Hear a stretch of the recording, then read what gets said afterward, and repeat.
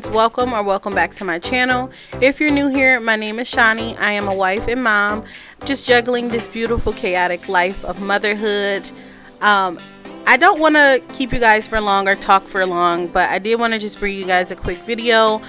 This is before we moved. I was doing a wash day for both of my girls.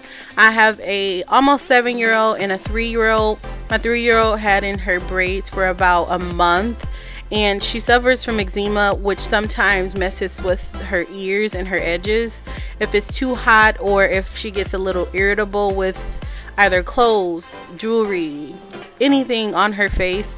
Her edges start to break off a little bit, so we have to be very careful on what we put in her hair and how we do her hair. But she also likes to cut her hair, so because of this, we kept this in for about a month, and it did last very well. If you notice, she fell asleep soon.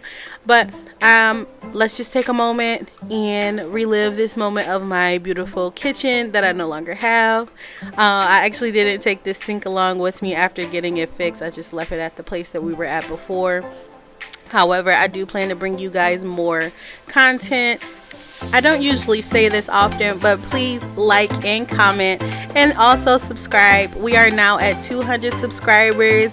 I'm so excited. I thank you all for all of the new coming subscribers and new friends. I really truly enjoy this, and with my husband being on the road now, I definitely feel like I'll be posting a lot more because I am needing that sense of community and outlet.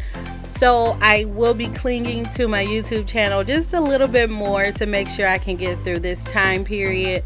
There's so many other things that I do want to venture into and share with you guys.